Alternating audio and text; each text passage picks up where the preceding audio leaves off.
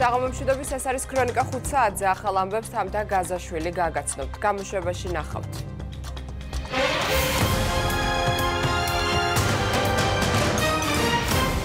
მამუკა ხაზარაძე აცხადებს, რომ წერილის ორიგინალი გაგზავნილია ლონდონში ექსპერტიზაზე. TBC ბანკის დამფუძნებლის გამოკითხვა დასრულდა. ბრიუსელში საქართველოს ევროკავშირის ასოცირების საბჭოს მეხუთე სხდომა გაიმართება.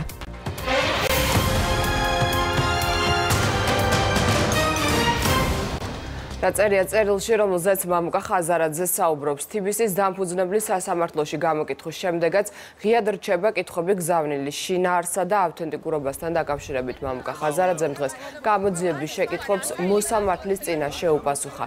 რა კომენტარები გაკეთდა გამოკითხვის შემდეგ ნინო არღულიანისაგან მოვისმენთ. ნინო, პირდაპირ ეთერში ხარ.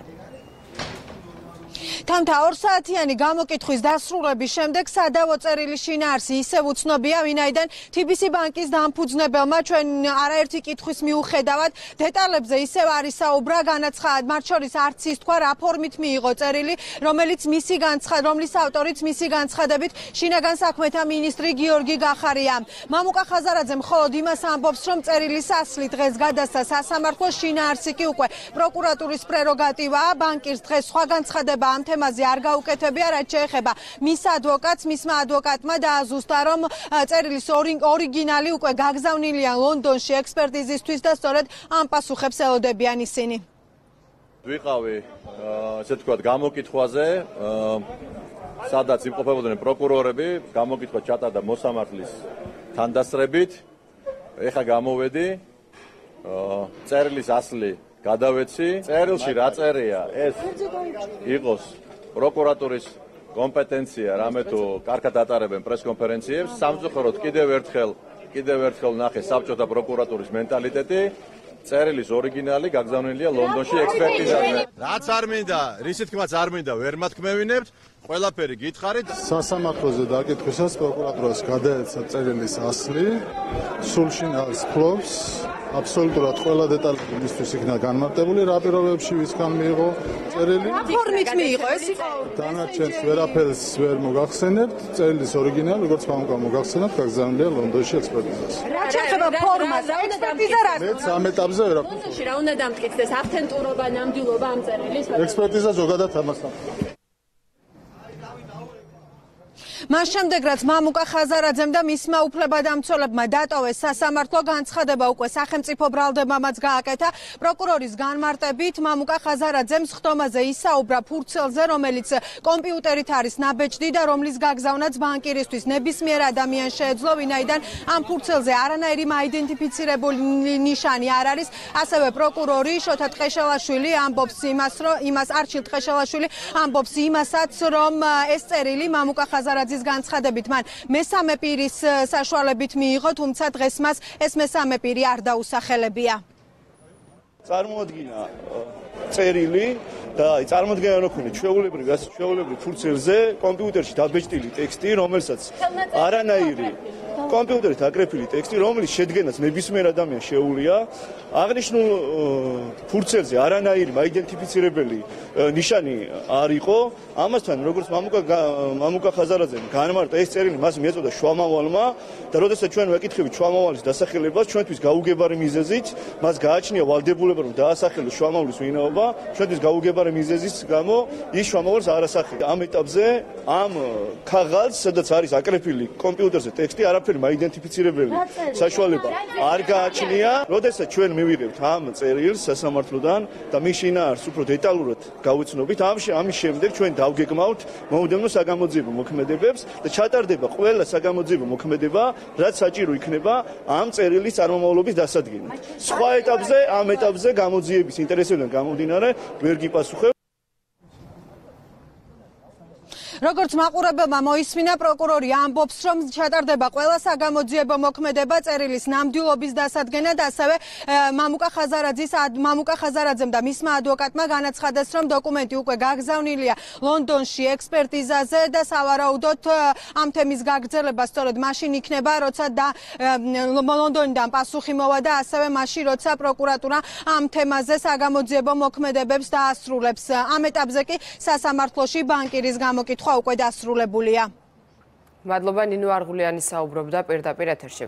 სხვა მნიშვნელოვანი თემები ირაკლი ღარიბაშვილი პოლიტიკაში ბრუნდება. მან პარტია ქართული ოცნების პოლიტიკური მდივნის თანამდებობაზე გია ვოლსკი შეცვალა. ყოფილი პრემიერი კადრებში გამოჩნდა, თუმცა კომენტარი არ გაუკეთებია საბჭოს გადაწყვეტილება მედიას პარტიის გენერალურმა მდივანმა გააცნო. ირაკლი ღარიბაშვილის დაბრუნებას მიესალმებიან მართულ გუნდში, ამ გადაწყვეტილებას დადებითად აფასებენ მათ შორის ისინიც, ვინც პარტიას უკვე დაემშვიდობდნენ. ცვლილება ქართულ ოცნებაში არსებულ პოლიტიკურ კრიზისზე მიუთითებს ოპოზიციის შეფასებით.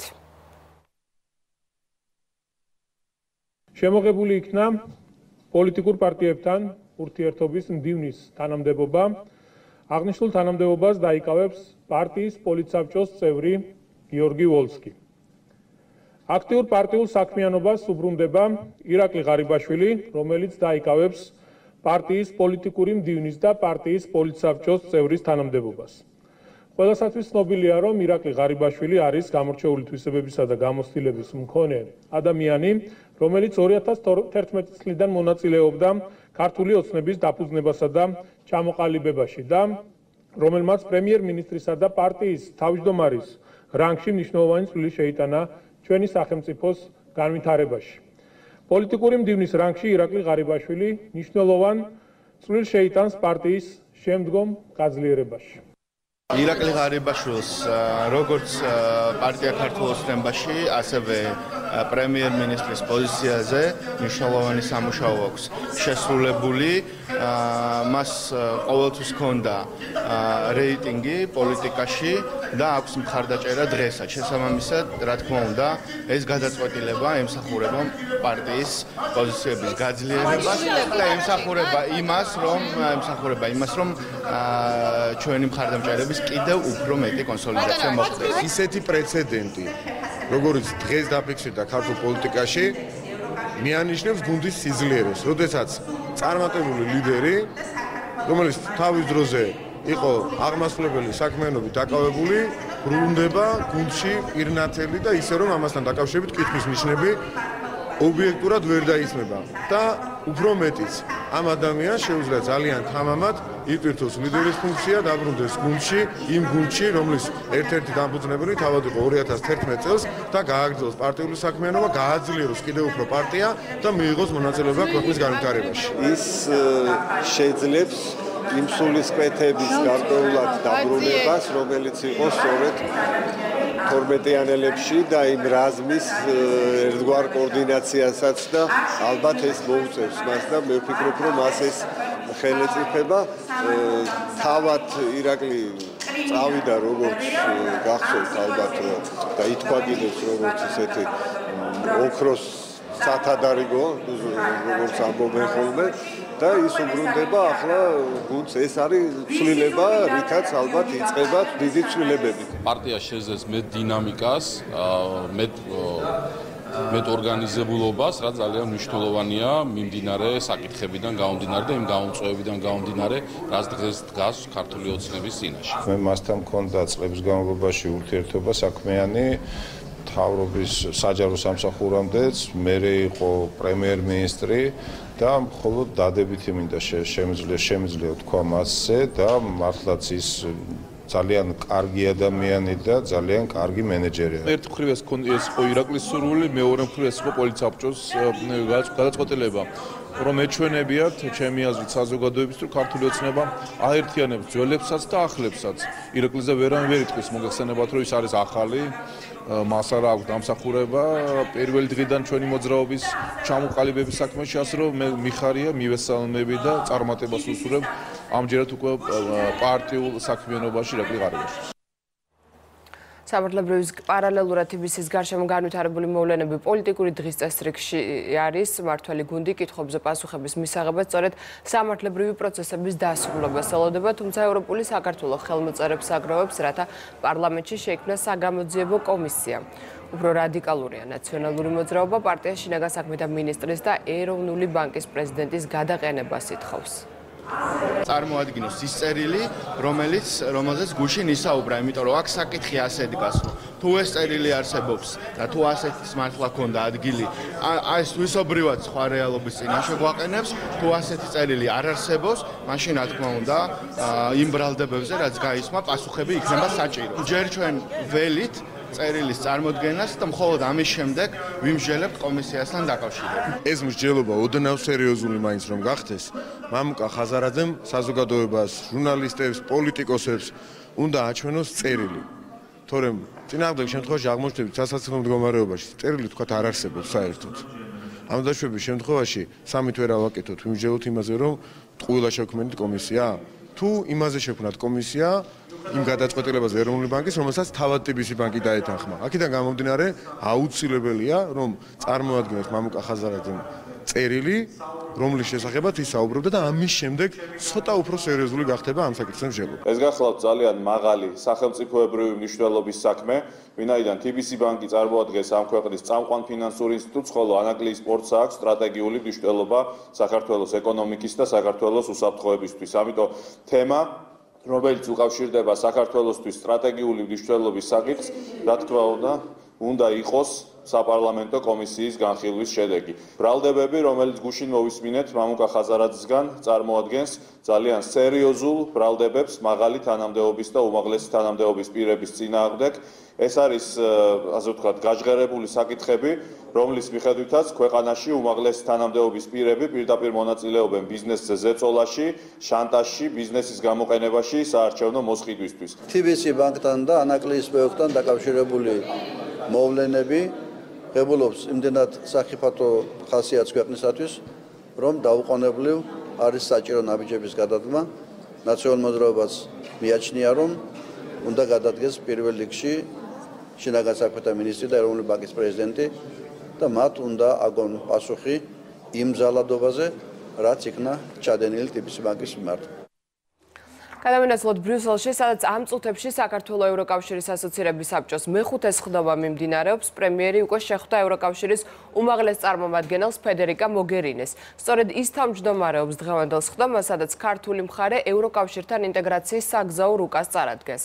კიდევ რა თემებს განიხილავენ მხარეები, შეხვედრის დაწყებამდე დელეგაციის წევრებმა განმარტეს. მათ ქეთევან ქარდავა ესაუბრა, მეტ ინფორმაციას ჩემი კოლეგა ბრიუსელიდან გაგვაცნობს. საქართველოს მთავრობის მეთაური ამ წუთებში ევროპულ საბჭოში ევროპელ პარტნიორებს ხვდება. ჩვენ ვესაუბრეთ შეხვედრის დაწყებამდე დელეგაციის წევრებს იუსტიციის მინისტრმა მთავარ საკითხად რეფორმებთან ერთად დღეს დაასახელა მათ შორის უვიზო მიმოსვლა. წულკიანმა ჩვენთან საუბრისას განაცხადა, რომ ევროკავშირი საქართველოს მეტ სიმკაცრეს თხოვს ამ საკითხთან მიმართებაში. ქართული მხარე აპირებს რეკომენდაციების გათვალისწინებას, დამატებითი ღონისძიებების მიღებას, რეგულაციების გამკაცრებას და მათ შორის ერთ-ერთი ეხებათ პრობაციონერებს. უნდა გადაიხედოს მთელი პრაქტიკა და პოლიტიკა, ამბობს იუსტიციის მინისტრი. კომენტარს აკეთებს ამ თემაზე საქართველოს საგარეო საქმეთა მინისტრი დავით ზალკალიანიც. აუცილებლად უნდა აღინიშნოს, რომ ამ თემებზე შეფასებები არაერთხელ გაკეთებულა ბრიუსელში, ევროპულ პარლამენტშიც, ევროკომისიაშიც და ევროპულ საბჭოშიც. ჩვენი პარტნიორები ყოველთვის ამბობენ, რომ აუცილებელია დაცული იყოს ის წესები, რაც უკავშირდება სავიზო ვალდებულებისგან გათავისუფლებას, ეს იმისათვის, რომ არ მოხდეს დამატებითი ზომების მიღება საქართველოს წინააღმდეგ. ამ ეტაპზე საქართველოს წინააღმდეგ დროებითი შეჩერების მექანიზმის გამოყენება დღის წესრიგში არ დგას, მაგრამ მინისტრთა კაბინეტის წევრები ამბობენ, რომ აუცილებელია გადაიდგას დამატებითი ნაბიჯები.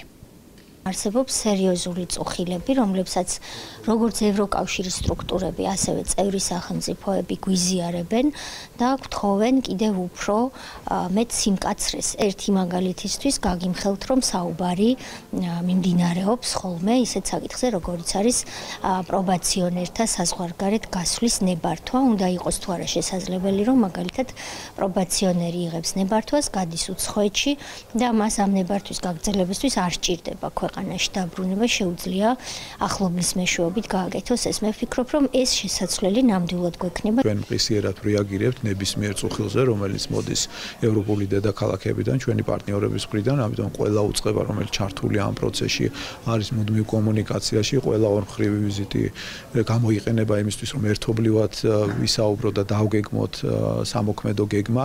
მე წარვადგინე ბოლო სამთავრობო კომისიაზე სწორედ ის სამოქმედო გეგმა, რომელიც გულისხმობს პრევენციული ნაბიჯების გადადგმას, მათ შორის იუსტიციის სამინისტროს აქვს გარკვეული ღონისძიებები, ასევე საგარეო საქმეთა სამინისტრო, ჩვენი საკონსულო დეპარტამენტებიც იქნება ამ პროცესში აქტიურად ჩართული. შინაგან საქმეთა სამინისტრო იცით, რომ მუდმივ კონტაქტია პარტნიორებთან ევროკავშირის დედაქალაქებში. გადავდგამთ ყველა იმ ნაბიჯს, რომელიც არ დაუშვებს იმის შესაძლებლობას, რომ შეჩერების მექანიზმი იყოს შემოღებული.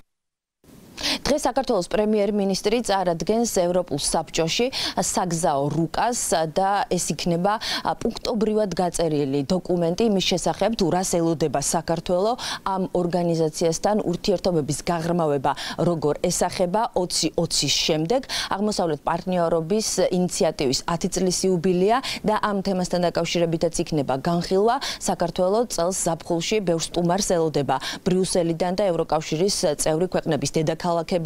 უსაფრთხოების თემებზე გააკეთა დღეს კომენტარი სახელმწიფო მინისტრმა ქეთევან ციხელაშვილმა.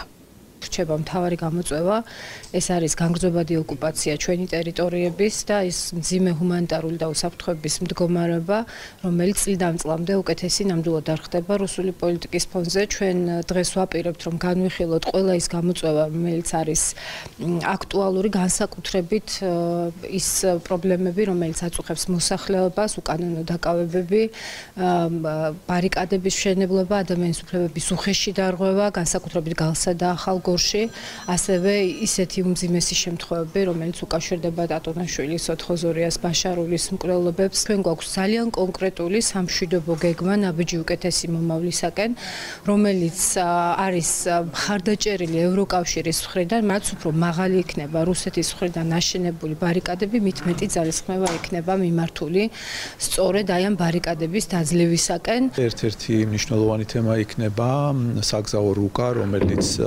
საქართველოს ხელისუფლებამ მოამზადა. საგზაო რუკაში გაერთიანებულია ისეთი მთავარი საკითხები, როგორც არის სექტორალური კოოპერაცია, ასევე მეტი ჩართულობა, მონაწილეობა ევროკავშირის პროგრამებში და სააგენტოებში. ვისაუბრებთ ფიზიკურ ინტეგრაციაზე, ისეთი მიმართულებით, როგორც ენერგეტიკა, ტრანსპორტი, კავშირგაბმულობა, ასევე ახალ ფორმატებზე, რომელიც უკვე გვაქვს და უპრეცედენტო არც ერთ აღმოსავლეთ პარტნიორ ქვეყანას არ აქვს და რა თქმა უნდა, ბოლო გადაწყვეტილება აღმოსავლეთ პარტნიორობის სამიტის დოკუმენტი 20 შედეგი 2020-ისთვის. შეხვედრის დასრულებისთანავე დღევანდელ საბჭოზე განხილულ საკითხებს შეაჯამებენ მედიასთან საქართველოს მთავრობის მეთაური და ევროკავშირის უმაღლესი წარმომადგენელი ფედერიკა მოგერინი. ჩვენ ამ დარბაზში ველოდებით მათ განცხადებებს დაახლოებით საათსა და 15 წუთში. ქეთევან ქარდავა მუშაობს ბრიუსელში მედიასთან შეხვედრა, რომელიც ჩემმა კოლეგამ ახსენა, დაიწყება თბილისის დროით დაახლოებით 7 წუთებზე და ჩვენ ამ პრესკონფერენციას შემოგთავაზებთ პირდაპირ ეთერში. იქამდე კი მიმდინარე პოლიტიკურ თემებზე საუბარს განვაგრძობთ სტუმართან. გია ვოლსკი უპასუხებს ქრონიკის კითხვებს. მოგესალმებით ბატონო გია, მადლობა გადაცემაში მონაწილეობისათვის. მოგესალმებით. პირველ რიგში ინტერვიუებს სურს დავიწყოთ დღევანდელი პოლიტიკური საბჭოს გადაწყვეტილებით. ცხადია, ირაკლი ღარიბაშვილი დაუბრუნდა პოლიტიკას, მან პარტიაში თქვენი თანამდებობა დაიკავა. თქვენი ოპონენტები ამბობენ, რომ ეს გადაწყვეტილება მართულ პარტიაში არსებულ კრიზისზე მიუთითებს, თუმცა რა თქმა უნდა, განსხვავებულია პარტიის შეფასებები. რატომ ახლა თქვენი შეფასებით, რატომ დაბრუნდა ირაკლი ღარიბაშვილი პოლიტიკაში? მოგესალმებით, ჯერ რაღაც თანამდებობრივ თემაზე ალბათ გამარტება უნდა გავაკეთოთ. რაღაც ძალიან დიდი ტემპით კიბეზე სირბილი დამეწია ერთი ტელევიზიის ტელეკომპანიის ჟურნალისტი და მკითხა, რომ იცოდით თუ არა რომ თქვენ ჩაგანაცვლებდათ ირაკლი ღარიბაშვილი ამ პოსტზე. თემა თვითონ ყველასთვის ნათელი რო იყოს, არის ძალიან სერიოზული, მნიშვნელოვანი. არსებობს პოლიტიკური თანამდებობები და არსებობს კონკრეტული დავალებები ამ თანამდებობის მიხედვით. და სწორად შეაფასა პოლიტიკურმა საბჭომ, რომ არის საკითხები, რომელსაც უნდა გადანაწილდეს საბჭოს წევრებზე და არანაირი მდივნობა, თქვათ მე ვარ მდივანი ან ირაკლი ან სხვა პოლიცსაბჭოს წევრობის დაკნინებას არ ემსახურება. ეს სამწუხარო აუცილებლობაა ის, რომ ამის განმარტებას ვაკეთებ. მნიშვნელოვანია ყველა პოზიცია, სამდივნო კიდე ცალკე ფუნქციებს ფლობს და ასე რომ მე ვფიქრობ ირაკლი ღარიბაშვილის დაბრუნება უკან არა ვიღაცის ხარჯზე მოხდა, არამედ მოხდა იმის გამო, რომ აქ საკმაოდ ისეთი მძლავრი ბაგაჟი, კარგი განათლება, ძალიან კარგი რესურსი, არის პატრიოტი და მოყვარული თავისი ქვეყნის და საკმაოდ დიდი გამოცდილება აქვს. ხა იყო მეორე კითხვაც, რომ თუ ესეთი იყო, რატომ გადიოდა? თუ არის თებები, როდესაც იმ 2013-ში ირაკლი ლაპარაკობდა დღეს სესიაშვილი. რთული პერიოდი იყო. ძალიან ბევრი საკითხი იყო, რომელსაც ახალი ენერგია ჭირდებოდა და რასაკვირველია ის ტაიმაუტი დავარქვათ პოლიტიკური, რომელიც აიღო ირაკლი ღარიბაშვილმა არანაირად არ აკნინებს მის რესურსს და მის მონაცემებს. რა თქმა უნდა, ეს არგუმენტები მთელი დღის განმავლობაში გვესმოდა, თუმცა აქვე მედიამ დღეს გაიხსენა ის კრიტიკული განცხადებები, რომელიც თუნდაც ბიძინა ივანიშვილს აქვს ირაკლი ღარიბაშვილის მისამართით გაკეთებული, მათ შორის ნათესავებთან დაკავშირებით. სწორედ ამ განცხადებების საფუძველზე, ამ კრიტიკული განცხადებების საფუძველზე დაისვა ის კითხვა, რომელიც თქვენ ახსენეთ ახლა. კი ბატონო, იყო პრეტენზიები და მუდმივად გვაქვს რაღაც გარკვეული შენიშვნები. ერთმანეთის მიმართ, თუმცა ეს არ ამცირებს მის პირად რესურსს და თუ რაიმე გადაცდომა, რაიმე შეცდომა იყო, ყოველ შემთხვევაში ამას არ უმოქმედია რაღაც სახელმწიფოზე, ან კონკრეტულად ადამიანების ბედზე, ან მით უმეტეს ირაკლი ღარიბაშვილის დამსახურება, თუნდაც პარტიის შენებლობის საკითხებში არანაირად არ დაუჩრდილებს. ბატონ გია, მაშინ ასე მივუდგეთ საქმეს, რა სიახლეებს უნდა ველოდოთ. დღეს პარტიულ თანამდებობაზე უკვე ითქვა და თქვენც ახსენეთ ეს ყველაფერი. ირაკლი ღარიბაშვილი პოლიტიკაში მხოლოდ ამ პარტიული თანამდებობით ბრუნდება? რა კონკრეტული გეგმები არსებობს? მაგალითად, ხომ არ უნდა ველოდოთ მას პარლამენტში, მაშინ როდესაც მთაწმინდაზე ვაკანტურია პოზიცია და უნდა გაიმართოს აქ არჩევნები. სამომავლო გეგმებზე რა იცით გუნდში?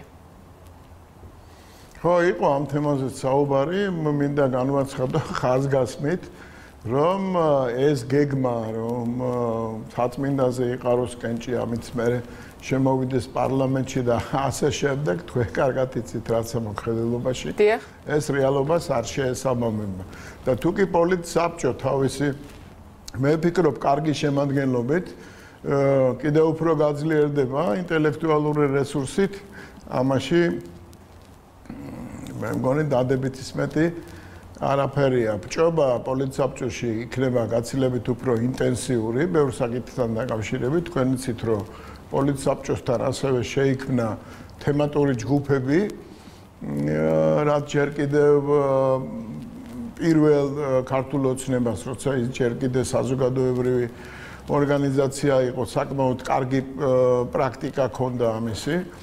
მე ვფიქრობ, რომ ირაკლი ღარიბაშვილი სწორედ ამ თემებში იქნება ჩართული, იქა რეგიონალური საკითხები, საერთაშორისო ურთიერთობების საკითხები.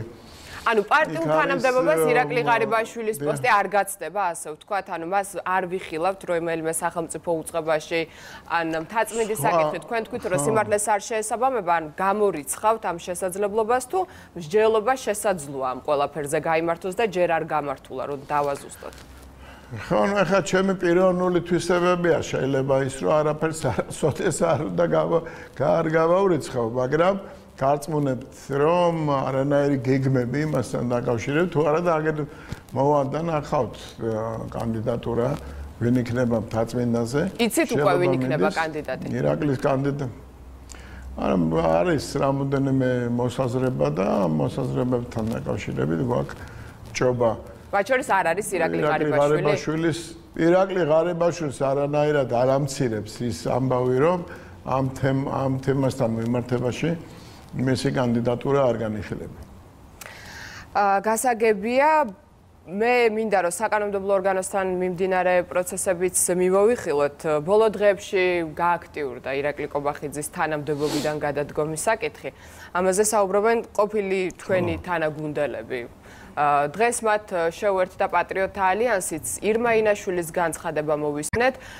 ხომ არ შეიძლება ვივარაუდოთ, რომ შესაძლებელია პარლამენტში გამოიძებნოს 50 დეპუტატი, რომელიც ხელს მოაწერს პარლამენტის თავმჯდომარის გადადგომის მოთხოვნას. მე ვიცით რა არის, თვითონ უმცირესობის რაოდენობა პატრიოტთა ალიანსი ერთად არ მინდა ვახსენო, მაგრამ ფაქტია, რომ ხანდახან არის ხოლმე ესეთი თემები, სადაც ერთ პლატფორმაზეც გაიელვებენ ხოლმე ეს ნაციონალური მოძრაობა, სახელი მავიწყდება ხოლმე, ახალი ნაციონალური მოძრაობა, ევროპულ საქართველოს გულისხმობთ? ხო, ევროპულ საქართველოს გულისხმობ, რასაკვირველია, ყოველთვის იქნება იმის მომხრე და სიხარულით გადაწყვეტდნენ ამ საკითხს, რასაც ქვია პარლამენტის თავმჯდომარის წინააღმდეგ ესეთი საკანონმდებლო რაღაც მუხლით გალაშქრება, მაგრამ ამას რეალური საფუძველი ნამდვილად არ აქვს და რომ შეგროვდნენ იმ რაოდენობაში, თუმცა მე ვერ ხედავ ამ რაოდენობას კი არა, მე კი არა, ვერავინ ვერ ხედავს ამ რაოდენობას, მაგრამ რომც იყოს ეს რაოდენობა გადაწყვეტილება ანუ პარლამენტში მენეჯმენტთან დაკავშირებული პრობლემების საკითხი არის უსაფუძვლო, თქვენ შეგიძლიათ გითხრათ, ანუ ეს თემა საერთოდ არც განიხილება გულში.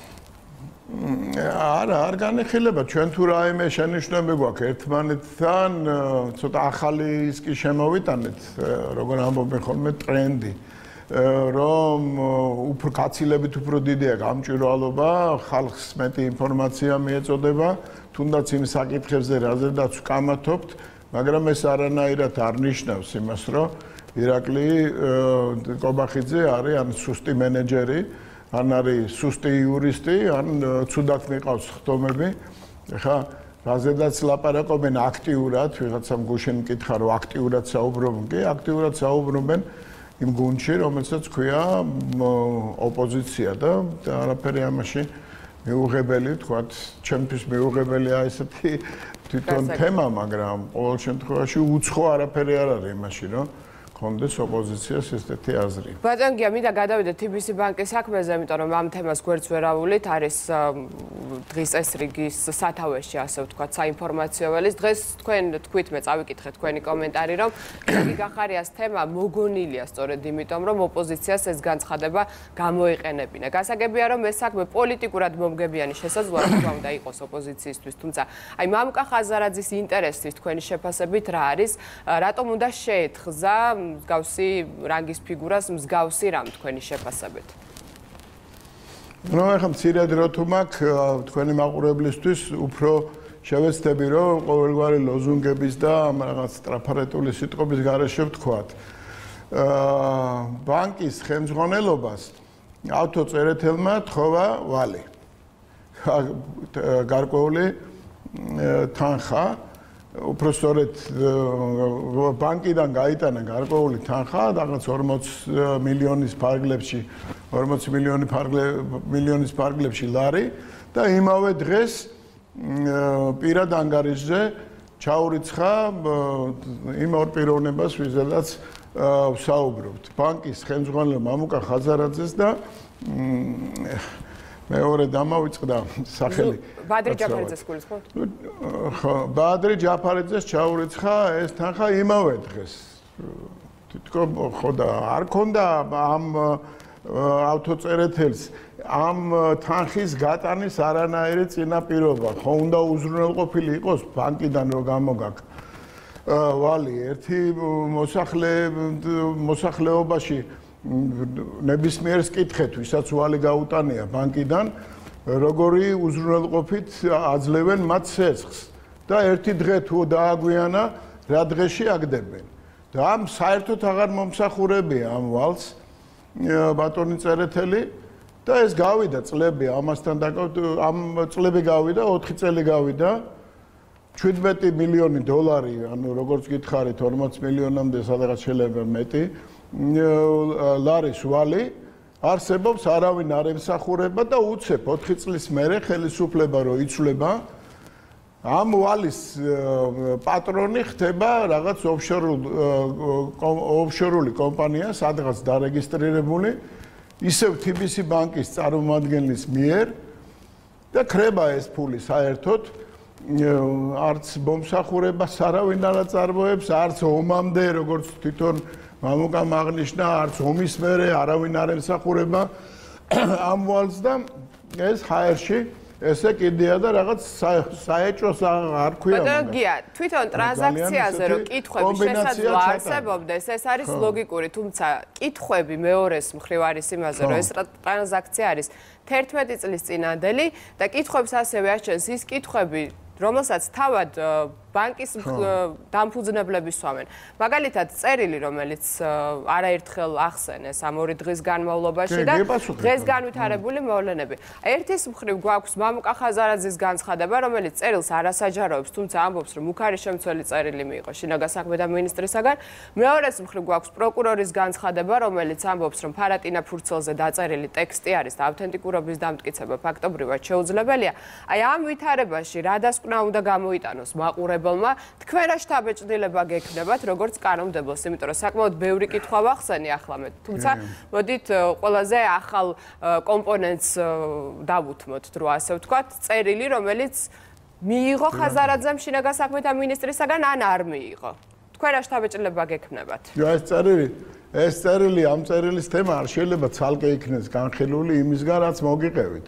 17 მილიონი გაიტანეს ბანკიდან, მამუკა ხაზარაძე ამბობს, რომ მე ამის შესახებ არ ვიცოდი, იმავე დღეს ეს თანხა ბრუნდება პირად ანგარიშებზე, ჯაფარიძის და ხაზარაძის, შემდეგ ეს თანხა საერთოდ ხრება, არავინ არ ემსახურება, ოფშორში იხსნება კომპანია, რომელიც ამ ვალს იბარებს 36,000 ლარს სიხდის მხოლოდ იბარებს და დამთავრდა ეს თემა 2012-ში მოხდა. ეხლა რაც შეეხება 11 წლის წინათ იყო თუ რამდენი ხრი თუ 20 წლის წინ ყოფილიყო 2016-17 წლებამდე ამის შემოწმების არანაირი რესურსი არ არსებობდა და არც მექანიზმი, იმიტომ რომ ეროვნული ბანკის ხელმძღვანელობა მოგეხსენებათ ქადაგიძე იყო. აქედან გამომდინარეობს ის კითხვებიც, რაც მის მიმართ დაისვა, რომ რატო არ შეამოწმა ამდე ხანს. ეროვნული ბანკის ვალია, რომ შეამოწმოს ყველა ტრანზაქცია და ეს საკმაოდ დიდ დროს მოიცავს. ესე რომ მე ვერ ვიტყოდი, რომ 11 წელია. ეხლა რახან ეს სიტუაცია შეიქმნა და რადგან მე რაც მოვყევი, ეს ყველაფერი ნათელია და უკვე ზედაპირზედებს.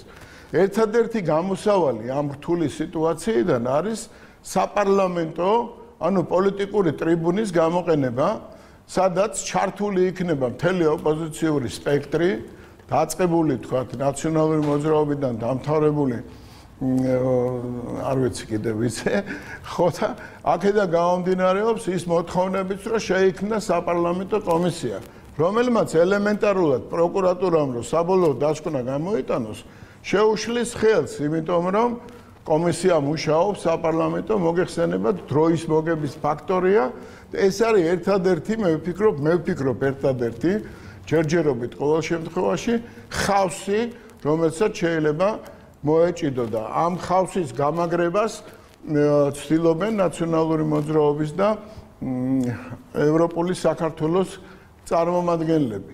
ეს არის რეალობა, რაც ჩვენ დღეს გვაქვს. ის ფარატინა ფურცელი ან ხელმოწერილი მაინც ყოფილიყო თუ ასლი არის ჯერ ესეთი და მეორე ესეთი. თქვენთვის პროკურორის კომენტარები უფრო მეტად სარწმუნო არის ამ სასამართლო გამოკითხვის შემდეგ, როგორც დამრჩა მე შტაბეჭდილება. არა, რა მნიშვნელობა აქვს? პროკურორი წარმოადგენდა ამ ფურცელს ააფრიალებდა თუ რომელიმე ჟურნალისტი ან ჩვეულებრივი მოქალაქე, ამას რა მნიშვნელობა აქვს? უფრო სარწმუნო იქნება გამოძიების ბოლო შედეგები. რაც შეეხება აქ ორიგინალი გადაიგზავნა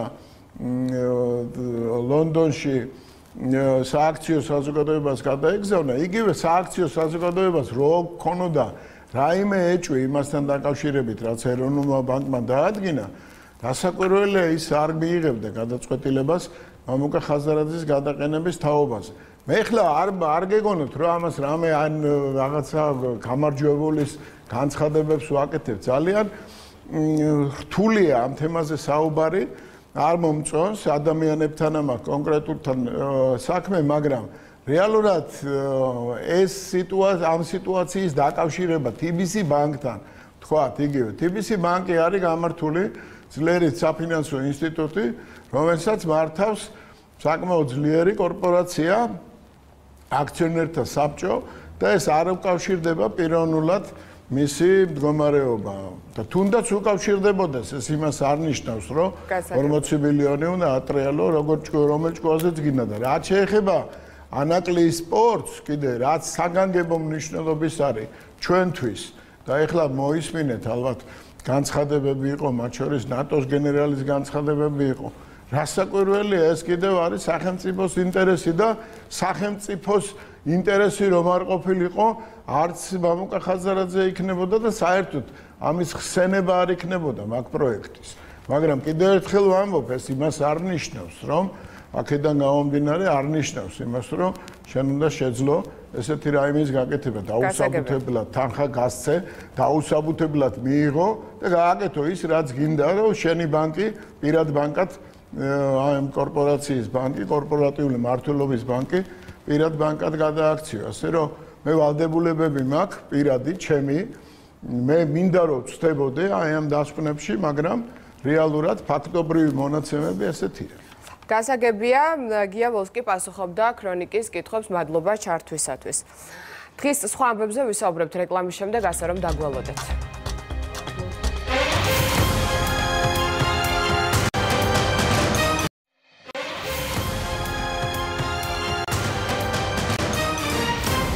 რეკლამის შემდეგ ქრონიკა კვლავ პირდაპირ ეთერშია. ქვეყანაში თანასწორობის შესახებ სპეციალური ანგარიში მოამზადა სახალხო დამცველის ოფისმა, ომბუდსმენის აპარატმა 159 ფაქტი შეისწავლა და 21 რეკომენდაცია გასცა. როგორც ირკვევა, ყველაზე ხშირად 2017-2018 წლებში სახალხო დამცველს საჯარო სექტორიდან მიმართავდნენ. ანგარიშის თანახმად ძირითადად დისკრიმინაცია ხდებოდა სქესის ნიშნით, ამის შემდეგ მოდის დისკრიმინაცია პოლიტიკური და განსხვავებული შეხედულებების გამო, შემდეგ კი რელიგიური ნიშნით. იმისა რომ მასშტაბები თქვა იმაზე რომ საერთოდ არ აქვს ვალდებულება ყოველ პრობლემა მათ შორის თანასწორთან რაც შეეხება დადგენილი დისკრიმინაციის შემთხვევებს 21 რეკომენდაცია გავეცით აქედან ყველაზე ხშირად სწორედ სქესის ნიშნით დისკრიმინაციის შემთხვევები დადასტურდა შემდეგ მოდის უკვე შეზღუდული შესაძლებლობის მქონე ნიშნით დისკრიმინაციის შემთხვევები და შემდეგ ასევე მოდის განსხვავებული ესე ვთქვათ პოლიტიკური შეხედულების და მსგავსი ნიშნებით დისკრიმინაციის შემთხვევები. ეს არის ის ანგარიში და ზოგადად ამ ტიპის ანგარიშები, რომელიც ემსახურება ზოგადად დისკრიმინაციის ყველა ფორმის აღმოფხვრას არის აუცილებელი ინსტრუმენტი საინისოთ, რომ სახელმწიფო სტრუქტურებმა მნიშვნელოვანი რეფორმები დაგეგმონ. თავარი და მნიშვნელოვანი არის, რამდენად თანმიმდევრული იქნება ხელისუფლება ამ რეკომენდაციების გათვალისწინების პროცესში დაწყებული უმარტივესი პროცესებით, რომელიც არის მაგალითად შეზღუდული შესაძლებლობის მქონე პირებისათვის სხვადასხვა საჯარო სივრცეებში შეხწევადობით დამთავრებული უფრო მნიშვნელოვანი და კრიტიკული საკითხებით, რომელიც უმცირესობებს შეიძლება რელიგიურს, ეთნიკურს ან სხვადასხვა ტიპის მოწყვლად ჯგუფებს უკავშირდებოდეს. საქართველოს პრეზიდენტი პარლამენტში ყოველწლიური მოხსენებით წარდგება, ეს მთავარ სარდლის რანგში სალომე ზურაბიშვილის საკანონმდებლო ორგანოში პირველი გამოსვლა. როგორც დღევანდელ ბრიფინგზე პრეზიდენტის სპიკერმა განაცხადა, გამოსვლაში საუბარი იქნება როგორც საშინაო პოლიტიკაზე, ასევე საგარეო მიმართულებაზე. სალომე ზურაბიშვილი დეპუტატებს შეწყალების კომისიის ახალ კონცეფციასაც გააცნობს.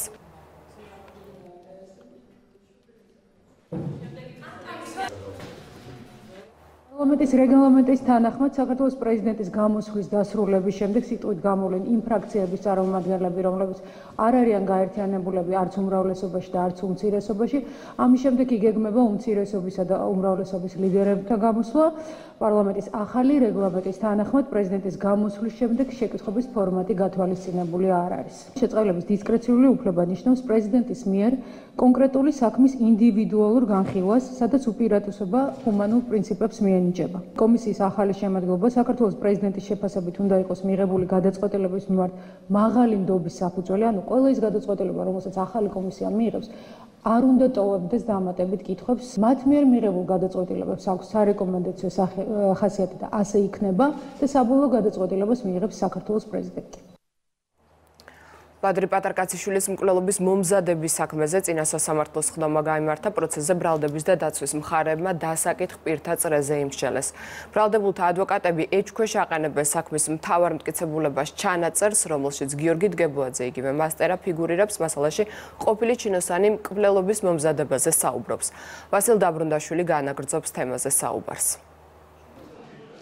ბადრი პატარკაციშვილის მკვლელობის მომზადების საქმეზე წინა სასამართლოს ხდომა თბილისის საქალაქო სასამართლოში დასრულდა რამდენიმე წუთის წინ. ამ საქმეში ბრალდებული არის სამი ყოფილი მაღალჩინოსანი, მათ შორის არის ლევან ქარდავა, რევან შიუკაშვილი და ასევე გიორგი მერაბაშვილი. დღევანდელ სასამართლოს ხდომაზე ლევან ქარდავა და რევან შიუკაშვილი არ გამოცხადა, რაც შეეხება გიორგი მერაბაშვილს, ის იმყოფებოდა სასამართლოს ხდომაზე, თუმცა მან განაცხადა პროცესის მიმდინარეობისას, რომ ის თავს დამნაშავე და არ ცნობს და წარდგენილ ბრალდებას არ ეთანხმება, რაც შეეხება დაცვისა და ბრალდების მხარეს.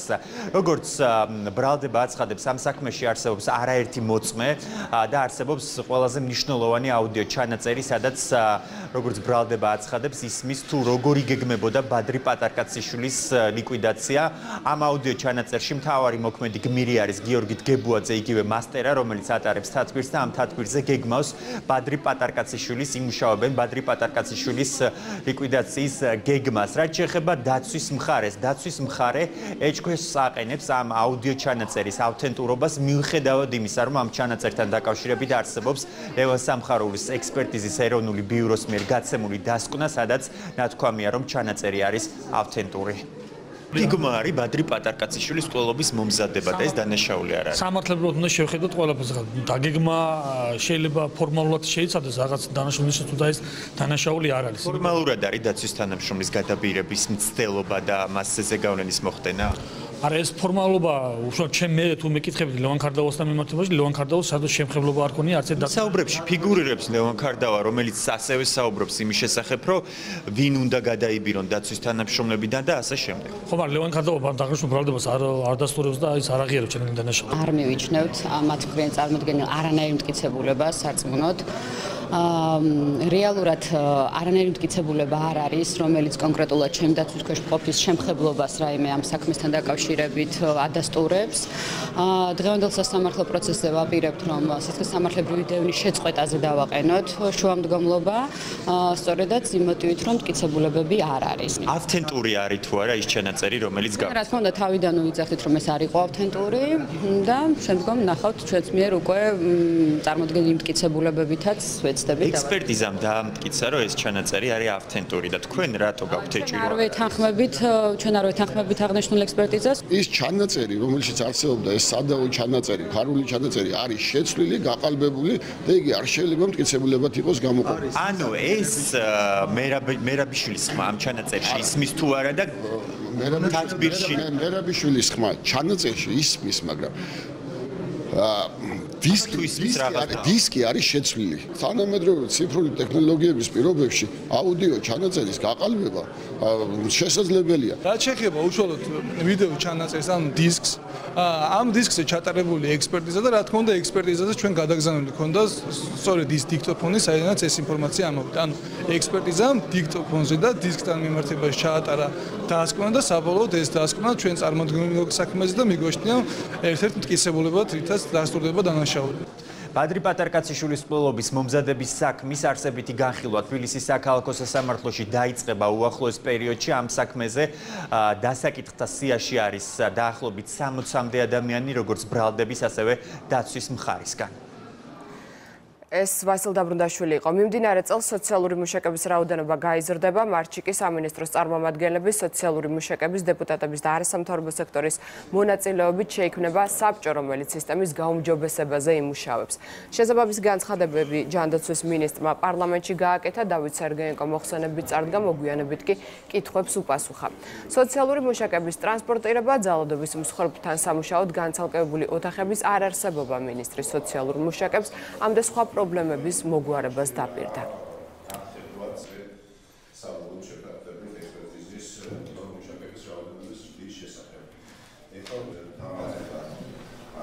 წარმოგიდგენიათ, რომ სოცმუშაკს გამოყავს 2 წლის ბავშვის სექსუალური ძალადობის მსხვერპლი, გაუპატიურების მსხვერპლი და არასებობს სახელმწიფოში სერვისი, რომელიც ამბავს გადაარჩენს, თუ ის გადარჩა რამენაირად. აი ასეთ ვითარებაში ვართ. ამაზე გვინდა დღეს პასუხი. დღეს 2020-ში, 2025-ში არა, ვერ მივაღწევთ. წარმოუდგენელია ხა 10 კილომეტრს რომ სოციალური მუშაკი ფეხით გაივლის, მე ოჯახში მივიდეს და იქ ძალადობის რისკები გამოკვეთოს, მაგრამ ბატონ მინისტრთან მექნებოდა შეკითხვა იგივე ტრანსპორტირების საკითხზე. თბილისში გასაგებია ძალიან კარგი არის ეს აბონემენტი თუ იქნება, მაგრამ რომელი აბონემენტი მიშველის მე შაბათ დღეს, როდესაც ბავშვი დატოვა დედამ, მე მამა ჩემი არ უნდა მეხმარებოდეს ბავშვის გადაყვანაში. მე ხო ამით ვარ ხვევ თავარ პრინციპს კონფიდენციალობას არ უნდა გვიწევდეს ჩვენ ოჯახის წევრების ჩართვა გადაუდებელ შემთხვევებში ბავშვის გამოყვანის დროს და ტრანსპორტირების დროს. როგორც წარმოგიდგენიათ, გასაშვილებელი ბავშვი მომყავს, რომ მე უნდა შეთავსება გავაკეთო მშვილებელ კანდიდატთან და მე ამ ადამიანს ორივეს ვესაუბრები 10 სოციალური მუშაკების თანდასწრებით და ამათ სოციალურ მუშაკს თავზე კიდე სხვა ბენეფიციარები ადგანან. ანუ მე სამინისტრო ერთის მხრივ მეუნება და მავალებს რომ დავიცვა ადამიანის უფლება და მეორე მხრივ მაიძულებს ამ ადამიანის უფლება დავარღვიო და დავარღვიო მისი კონფიდენციალური ინფორმაცია. სექსუალური ძალადობის მსხვერპლ ბავშვებზე იუნისეფთან ერთად აი ეხლა რამოდენიმე თვეში იხსნება სარეაბილიტაციო ცენტრი, იწყება უბრალოდ და წლის ბოლომდე გაიხსნება. რა თქმა უნდა არ მოიაზრება რომ თბილისში მომუშავე სოციმუშაკებს მხოლოდ აბონემენტები და რეგიონებში მომუშავეებს მივახმარებთ ტრანსპორტს. ტრანსპორტს მივახმარებთ მორიგე ტრანსპორტს როგორც თბილისს, ასევე რეგიონებს. თბილის პლუს აბონემენტი ექნება. სანამ მოხერხდება ეს გრაფიკი, რომელიც წეღა ვახსენე ინფრასტრუქტურული გაუმჯობესების უახლოესი პერიოდის, იქამდე რომ გამოვყოთ რაღაც სივრცეები სხვა შენობაში. მე ეხლა მართალი გითხრათ თავში მომდის ასათიანის ყოფილი დაავადებათა კონტროლის ცენტრი, რომ რაღაც ფლიგელი იქნებ გამოვნახოთ იქ, რომ სანამ ძირითადად მოწესრიგდება საკონსულტაციო ოთახები, რომ მოგაშველოთ, ასე ვთქვათ. ხადის ხეობაში სმიტების ოჯახის 3 წევრის მკვლელობაში ბრალდებული საქმის განხილვა ნაფიცი მსაჯულების მონაწილეობით დაიწყო. სხდომა გორის რაიონულ სასამართლოში ახლაც მიმდინარეობს. დღეს ბრალდებისა და დაცვის მხარეები სასამართლოს წინაშე შესავალი სიტყვით უნდა წარდგნენ. ადვოკატების განმარტებით ნაფიც მსაჯულებს შეეძლებათ მხარეებს კითხვებითაც მიმართონ. ამერიკის მოქალაქე ცოლ-ქმარი და მათი 4 წლის ბავშვი მოკლულების 7 ივლისს იპოვეს. მათი მკვლელობის ბრალდებით 19 წლის მწყემსი მალხაზ კობაურია დაკავებული. ბრალდების მხარე აღნიშნულ სასამართლო პროცესზე წარადგენს არაერთ მტკიცებულებას, რომლებიც ერთობლიობაში დაადასტურებს, რომ აღნიშნული დანაშაული ჩადენილია სწორედ ბრალდებულ მალხაზ კობაურის მიერ. დავიწყეთ არსებითი განხილვა, თავდაპირველად განიხილებოდა გარკვეული შუამდგომლობები, აქ ბრალდების მხარეს ჰქონდა შუამდგომლობა უფლება მონაცვლეები, აქ გარდაცვლილების უფლება მონაცვლეების წარმომადგენლები დასწრებოდნენ დამსწრის სტატუსით, აკმაყოფილა სასამართლოს შუამდგომლობა და ამერიკის საკონსულოს წარმომადგენლები დაესწრებიან თქვათ სასამართლოს ცდომებს. აქ ვიმყოფები როგორც ამერიკის საელჩოს წარმომადგენელი, ასევე წარმოვადგენ დაზარანებულ მხარეს, რადგან სმიტების ოჯახის წევრები დღევანდელ პროცესს ვერ ესწრებიან. ჩვენ ყველას გვსურს, რომ სასამართლო პროცესიც და საბოლოო ვერდიქტიც იყოს თავისუფალი და სამართლიანი. ბათუმის რესპუბლიკურ საავადმყოფოში 2 ადამიანის დაჭრის ფაქტზე დაკავებულებს წინასწარი პატიმრობა შეეფარდათ. მოსამართლემ არ დააკმაყოფილა ადვოკატების შუამდგომლობა გირაოს თაობაზე. გადაწყვეტილების გამოცხადებას სასამართლო დარბაზში ხმაური მოხვა. საქმე ეხება რამდენიმე დღის წინ ბათუმის რესპუბლიკურ საავადმყოფოსთან მოხდარ დაპირისპირებას, რომლის დროსაც 2 ადამიანი დაიჭრა, საქმეზე სულ 5 ადამიანია ბრალდებული. დაპირისპირება ახალგაზრდების 2 ჯგუფს შორის მოხდა. როგორც ადვოკატები ამბობენ, კონფლიქტი ახალგაზრდებს შორის რამდენიმე თვის წინ დაიწყო.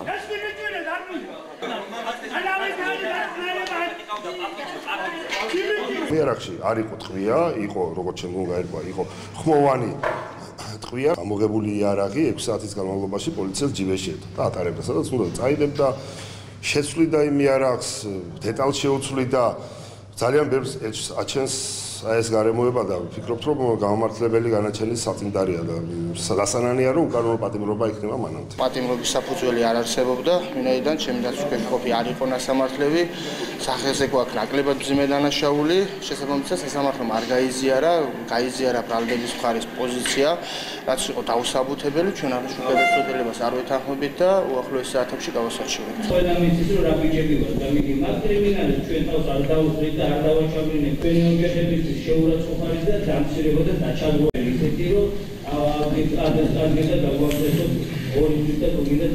ვინაიდან არსებობდა მოწმეებზე ზემოქმედებისა და ახალი დანაშაულის ჩადენის საფრთხე, ამ საფრთხეების გათვალისწინებით ბრალდების მხარემ სასამართლოს მიმართეთ შესაბამისი შუამდგომლობით ბრალდებულების მიმართ აკვეთის ღონისძიების სახით პატიმრობის გამოყენების თაობას. სასამართლომ განიხილა შუამდგომლობა, სწორად შეაფასა არსებული საფრთხეები და რისკები და მიიღო აბსოლუტურად ლოგიკური და ადეკვატური გადაწყვეტილება.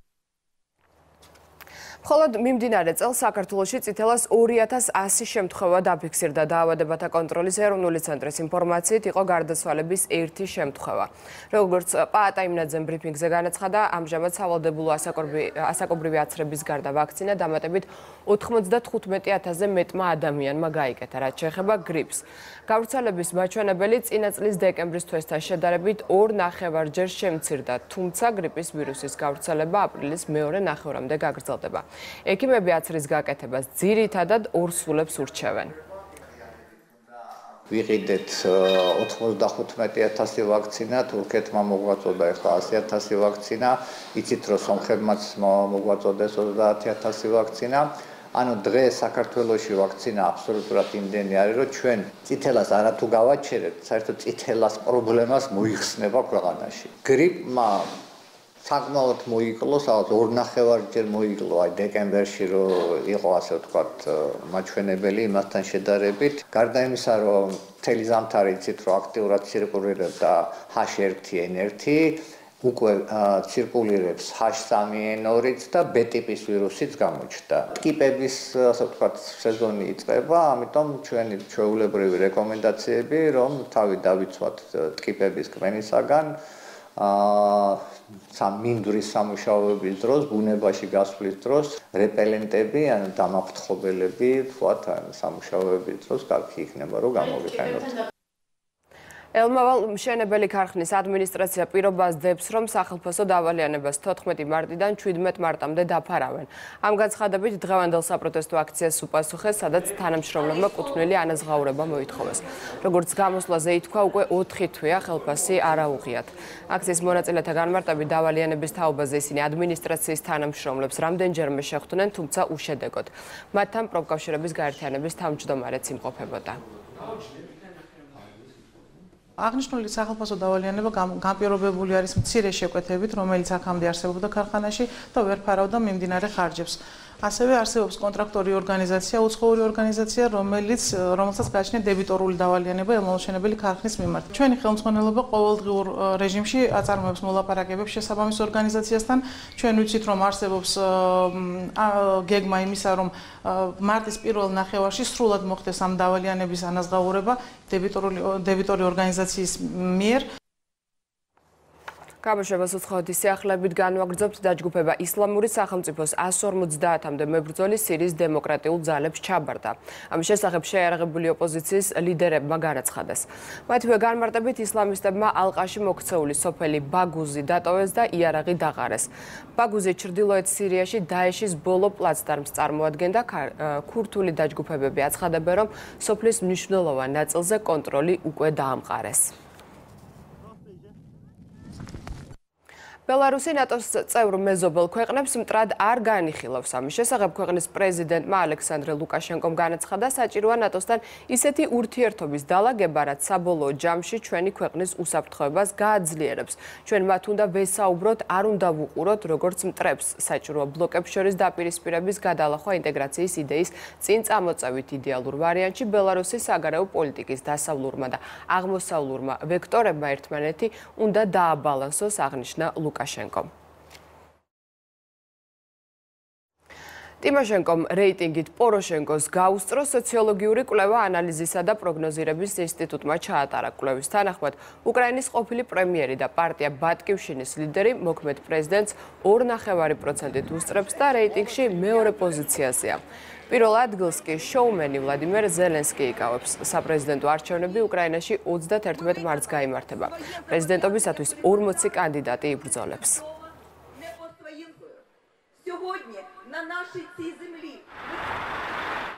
პლანეტის ყველაზე მდიდარი მამაკაცი კვლავ ჯეფ ბეზოსია. მის შესახებ გამოცემა Forbes-ი წერს. გავრცელებული ინფორმაციით, კომპანია Amazon-ის დამფუძნებელსა და ხელმძღვანელს ქონება 1 წლის განმავლობაში 9 მილიარდი დოლარით გაეზარდა და დღეისათვის 131 მილიარდს შეადგენს. Forbes-ის უმდიდრესი მამაკაცების სიაში პირველი ადგილი ჯეფ ბეზოსმა პირველად გასულ წელს დაიკავა, მანამდე რეიტინგს Microsoft-ის დამაარსებელი ბილ გეიტსი ედგა სათავეში.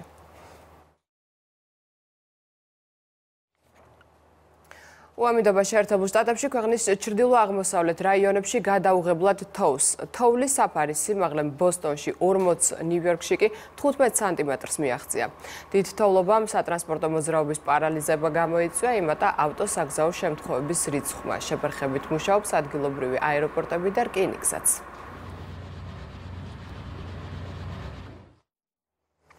მექსიკელმა არქეოლოგებმა იუკატანის ნახევარკუნძულზე მაიას ცივილიზაციის ნაკვალევს მიაგნეს. ბალამკუს გამოქვაბულში მათ უძველესი არტეფაქტები იპოვეს, რომელიც რელიგიური რიტუალებისთვის იყო განკუთვნილი. გამოქვაბული 50 წლის წინ ადგილობრივმა მცხოვრებლებმა აღმოაჩინეს. არქეოლოგიური გათხრები ბალამკუში უკვე რამდენიმე წელია ტარდება.